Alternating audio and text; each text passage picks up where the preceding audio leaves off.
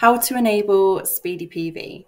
So firstly, you'll want to go to your Pro account settings in Easy PV and enable the configuration dashboard. Once you've done that, you'll see a new tab on the left called Speedy PV. Along the top here, you have a number of tasks to complete.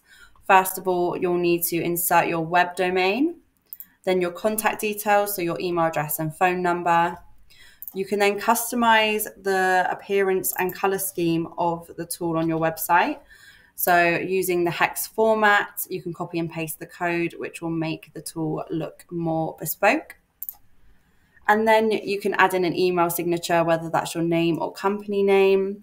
You can then set up your SMTP credentials, exactly the same thing as when you were setting up Easy PV Pro for the e-signing feature. And there's also an option to add email addresses you would like to be copied in. In terms of pricing, you must have the automatic pricing rules enabled in your Pro account so that Speedy PV can automatically generate a price for the installation. You can do two different methods, either lookup tables or markup.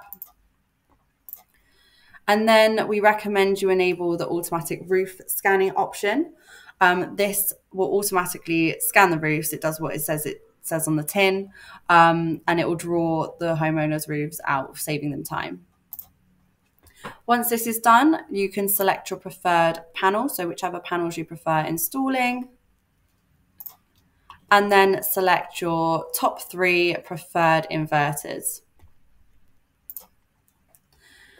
Then you'll need to have a careful read through the terms of use and click the accept. Once that's done, you'll need to also accept the billing conditions. We do have a special offer for our Midsummer Wholesale and Pro customers where we're running a 2-month free trial of this tool, so you'll want to take advantage of that.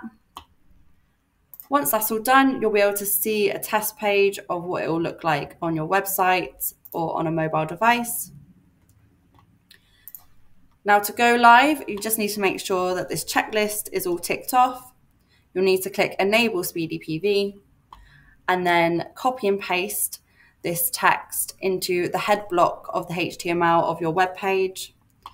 And then second part is to put this text in the body of the HTML of your page, so the location where you want the tool to sit. Now, if you need any help at all with the setup, you can email us at help@easy-pv.co.uk.